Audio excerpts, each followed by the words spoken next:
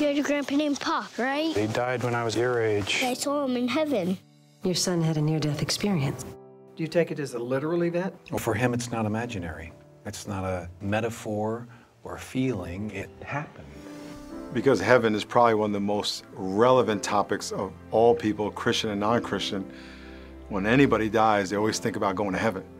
And so this movie has incredible relevance for not only believers, but for non-believers, because they're all wondering what's going to happen when they die. So I can't encourage believers enough to invite their non-Christian friends to go to this movie, because we need to understand the reality of heaven and the afterlife, not from a mythical perspective, but from a very biblical perspective. You saw heaven? Mm-hmm. What does it look like? Like here, but even more beautiful.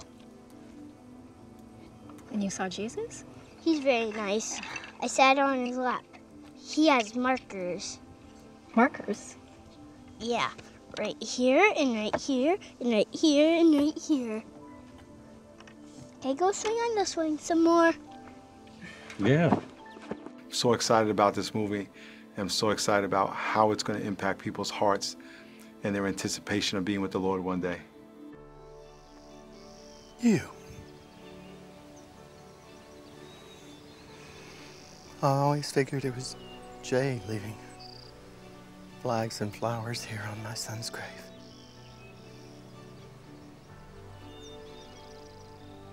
I failed you, Nancy.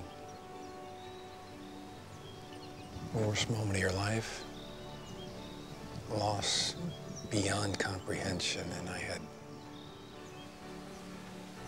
had nothing for you. How you doing? I'm Miles McPherson, Senior Pastor of the Rock Church in San Diego. And not only do I believe that heaven is real, I believe that Heaven is Real, the movie, is something every church should support. I want to encourage you, senior pastors and church leaders, to participate by buying tickets, having a movie event at your church before you go watch the movie. And also, you could also buy the entire screen and fill it with your church.